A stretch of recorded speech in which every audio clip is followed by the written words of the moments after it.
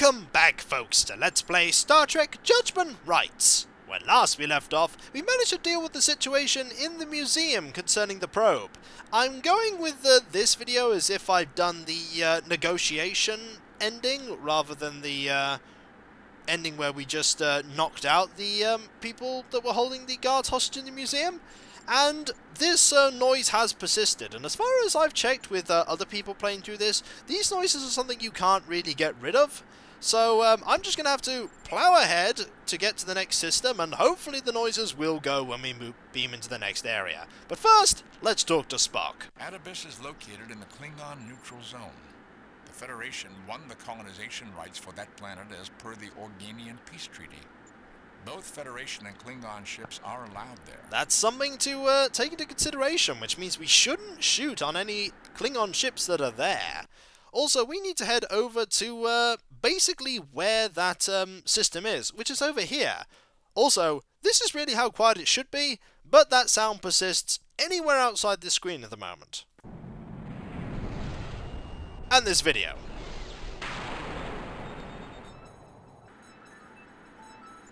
Alien ship in sensor range. I detect one Klingon battlecruiser on a parallel course. Well, we're both probably heading to examine what's going on. The Klingon commander is hailing us. Not a surprise. On screen. Hello, Klingon commander. Greetings, Enterprise. Welcome to Adibus. I am Captain Klar. Hello. What are you doing here? Hello. We might as well ask him that. And I am Captain Kirk. Greetings yourself. That's a little rude. I take it that this is not your vessel. Indeed, this master ship is not their vessel, I imagine. What are you doing here? Let's ask that. Given that the disputed planet Adibus has not yet been awarded to either side, we have as much right to be here as you. I do hope you understand that an alien vessel in our neutral zone is a matter of legitimate concern. I apologize if it seems confrontational. This is not the time for battle. I mean only to defend Klingon interest. Diplomatically impossible. That is sufficient for a formal introduction. Klar, out! Indeed. And no shots were fired. Well, it never rains, but pours. Mr. Sulu, take us into a parallel course with the alien ship. Indeed. Aye, aye, Captain. Let's do so.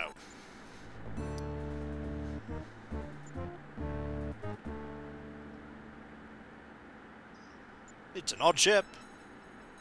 Let's talk to Spock about it and see what his actual science machinery can figure out. Sensors appear to be experiencing malfunctions. Fascinating. Some anomalous readings are reoccurring. That would indicate that the ship itself is changing in unexpected ways. I have no explanation for the phenomenon.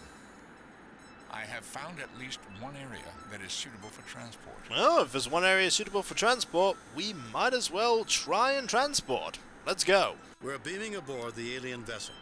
Have Dr. McCoy meet us in the transport room. Spock, come with me. Lieutenant Uhura, if its communication system is malfunctioning, then we'll need you. Indeed. We don't actually know if it is, but they haven't communicated with anyone yet, so let's just presume it is. Yes, Captain. Mr. Scott, you have the call. Indeed. Take us away, Chief Kyle. No red shirts this time.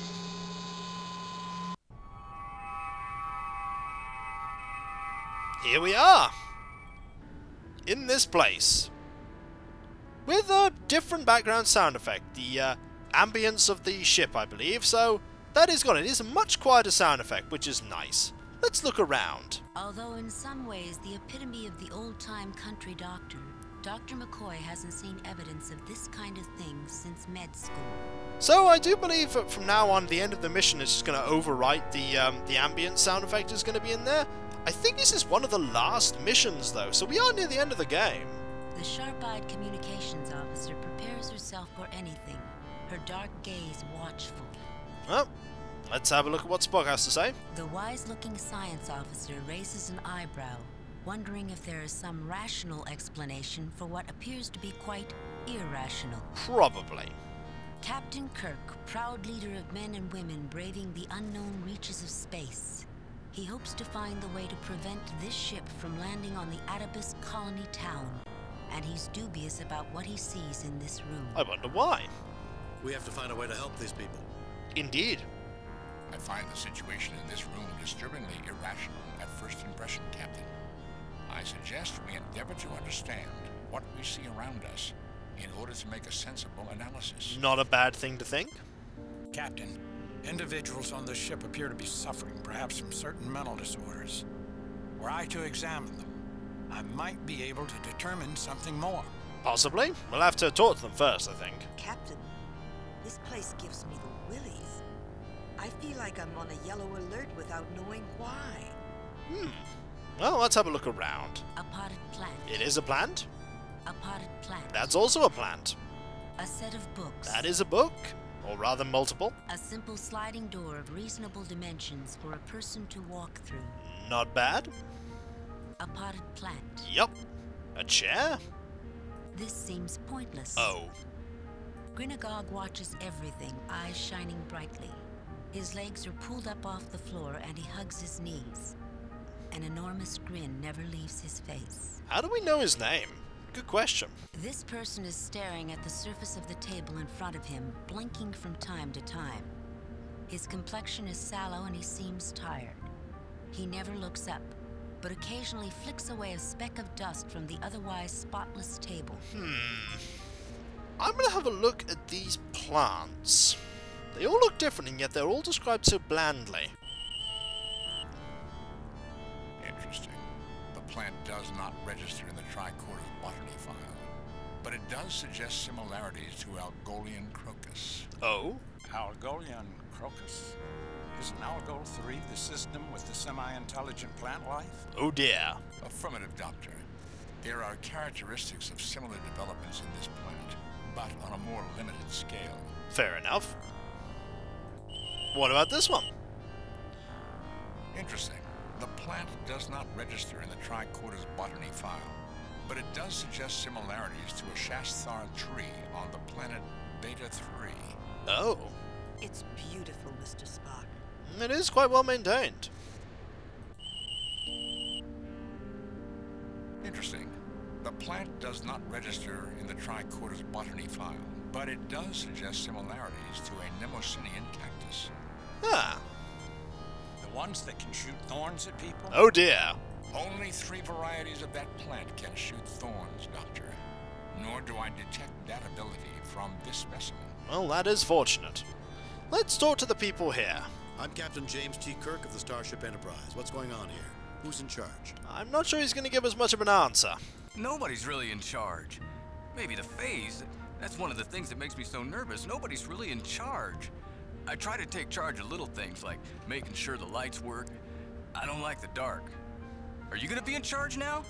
Maybe you should talk to the phase first. Oh? The phase?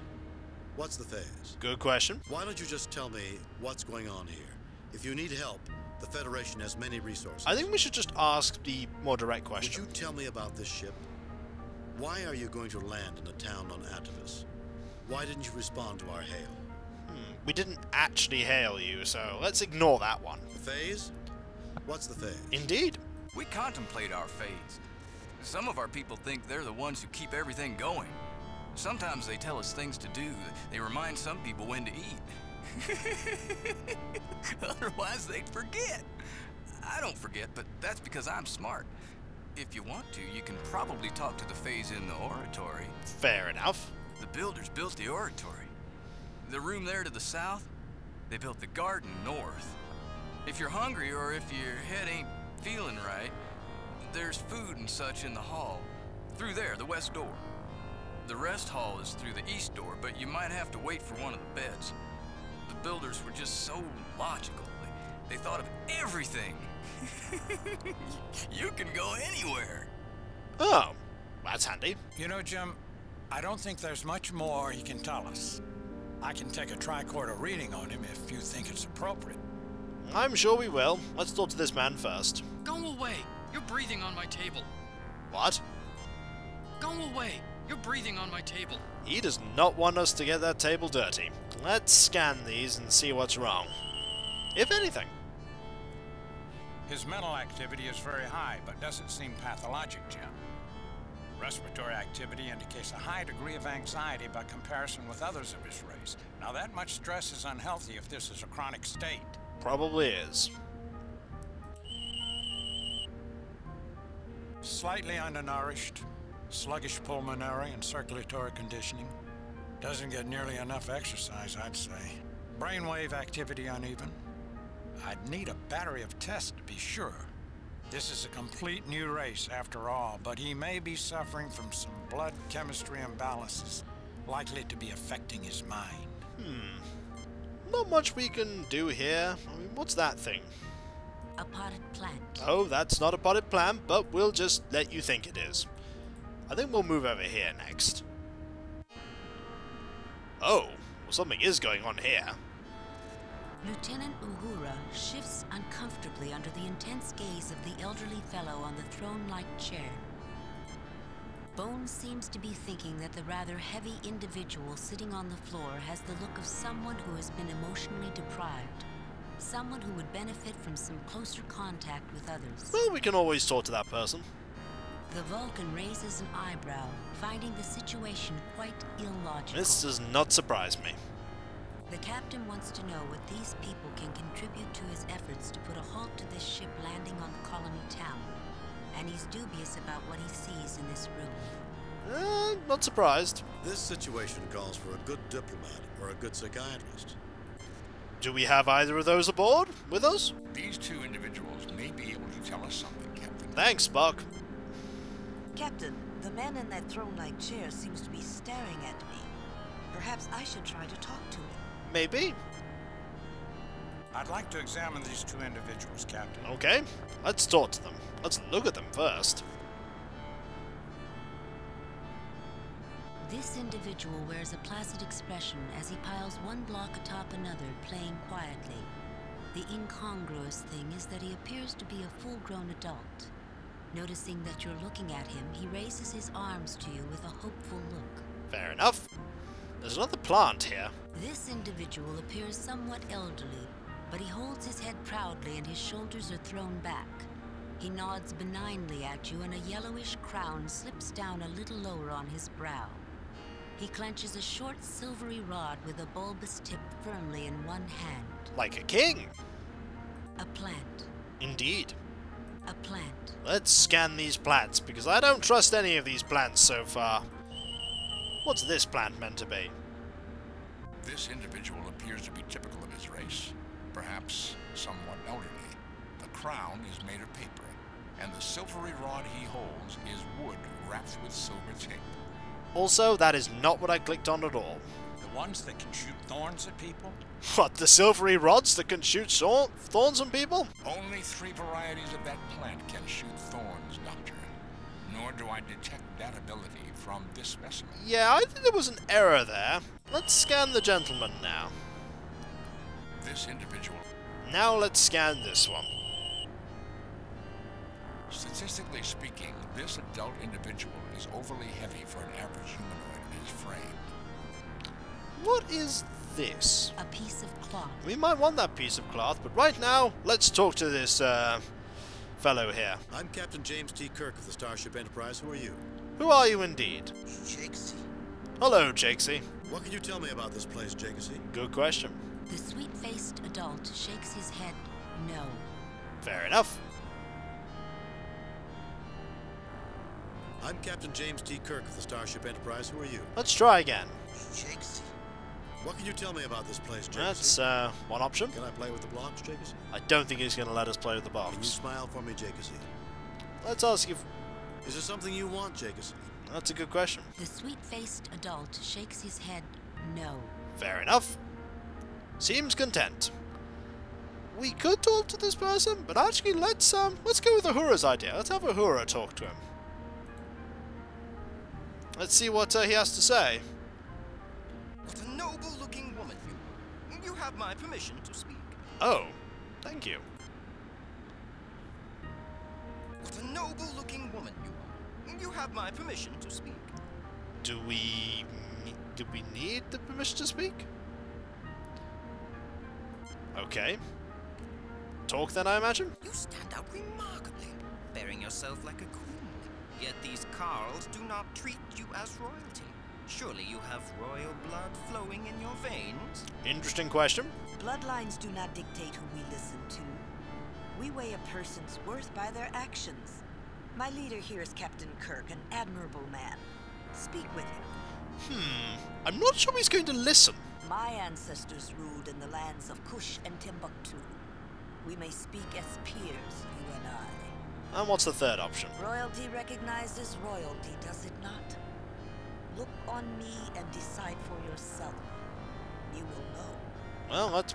Bloodlines Oh, do we'll not pick the dictate. second My option, I think. ancestors ruled in the lands of Kush and Timbuktu. We may speak as peers, you and I. Fair enough. Oh, I am so glad to find another of royal blood. I am so tired of sitting here all the time, but whenever I leave, thralls and lesser folk plant their fundaments on the great throne, and that's just not acceptable. I know you'll mind the proprieties and not let anyone else sit on the throne.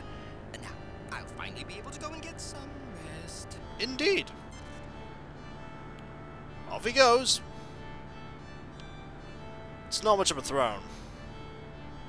It's really not much of a throne. An ordinary chair, originally similar to others in the room, except someone has nailed the legs onto a raised platform, increased the height of the back, widened the seat, and glued on broad and blocky arms. Bright paint in red and purple and gold gives it a garish appearance. You think it's meant to look impressive, but it just looks rather pathetic. That's sad. We should scan this throne. A simple construction of various metals and plastics, 1/2 meter wide at the base. Arms have been added post-construction, as has the raised back and the base platform. Even the seat has been widened. Ah, fair enough. What about this plant? We didn't actually scan this plant, did we? The conspiracy of the plants continues! Interesting. The plant does not register in the Tricorder's botany file, but it does suggest similarities to Algolian crocus. I think we may have already seen this one. Algolian. Yeah, we have. Affirmative. There is a button here by the looks of it. A normal-looking switch. We could press that. Well, we'll use it.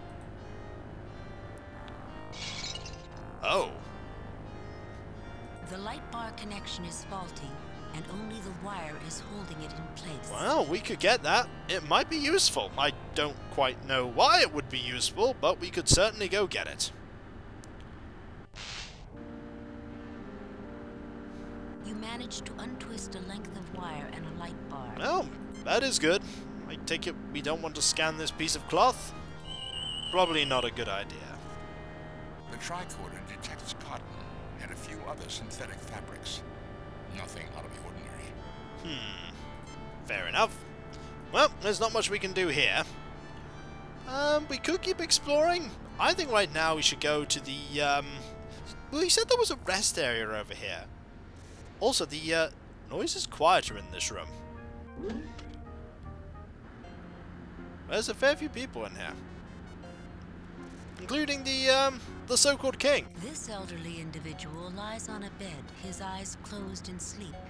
He clutches a blue blanket tightly around him.